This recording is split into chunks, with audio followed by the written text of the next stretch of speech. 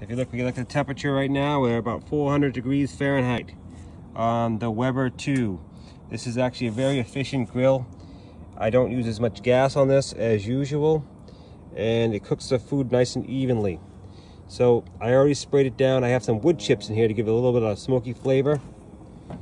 Right over here.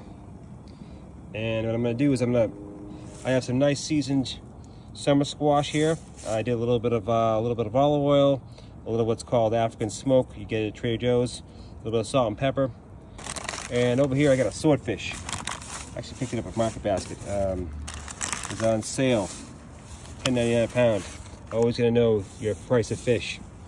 And I'm gonna put it right down on the grill and get some nice grill marks on it. Pretty good deal. It's gonna taste pretty good. And I'm gonna get the smoke in there, and we're gonna go back and see how it looks in a little bit.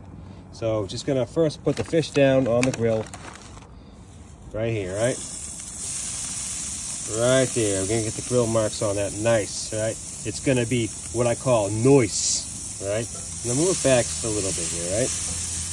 I'm gonna move my vegetables on too. So let's get these vegetables on.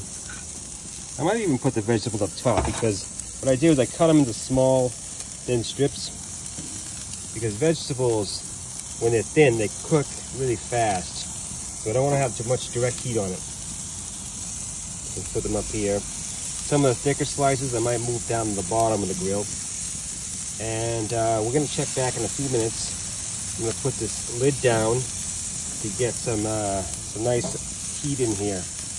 Because obviously when you take the lid off, the temperature escapes. So let's get everything on. Ooh, it's getting smoky. Fish is in the back. And we'll check back in a little bit.